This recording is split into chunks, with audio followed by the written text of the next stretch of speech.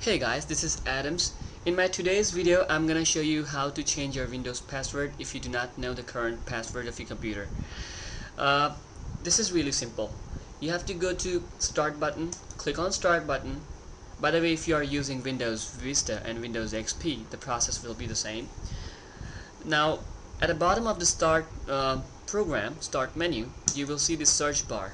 Type in CMD here and click on Command Prompt. Now in this command box you have to type netuser in order to know the username of your computer.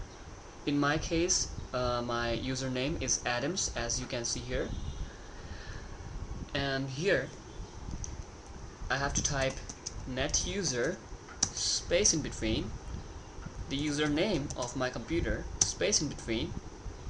Now I have to type the password which I want to give to my computer, a new password. So let me type St. Louis. By the way, St. Louis is my favorite place. You can also see the background here. Okay, so this is Arch. This is my favorite place. So hit enter.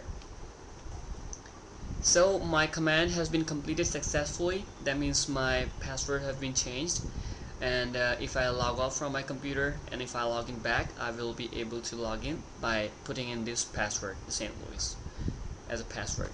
So my password has been changed and we are good to go. If you are using Windows XP, you will see the run program here. If you click on Start, you can see run option here.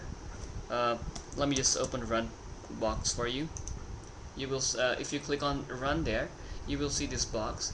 Just type in CMD here and click on OK.